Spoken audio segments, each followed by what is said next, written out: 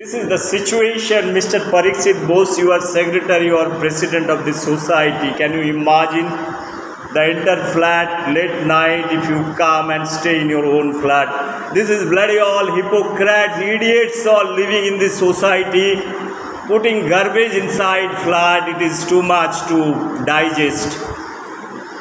The humanity level, every time I come, it is the same situation. So you buy a flat for 35 lakhs, 40 lakhs rupees, then at the end of the day this is the state of affair. You people ask money for what? For the maintenance cost, what we pay for the society, to feed your somebody for the society. I don't understand, there is no logic.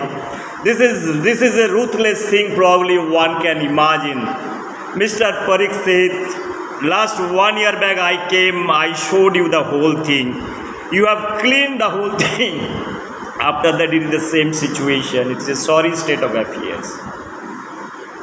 Now, I do not have any word. I'm calling, you are not taking my call. You remember, Mr. Pariksit Bose, whenever you ask money, society, oh, you charge 1,600 rupees and whatever this nonsense bloody seat money. For that, you do something, right? You are not doing anything. The entire flat is your society. People are also not coming to check it.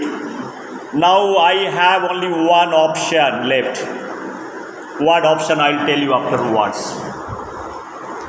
Just check it, Mr. Pariksit Bose. I'm not able to go inside. Things are coming out, right?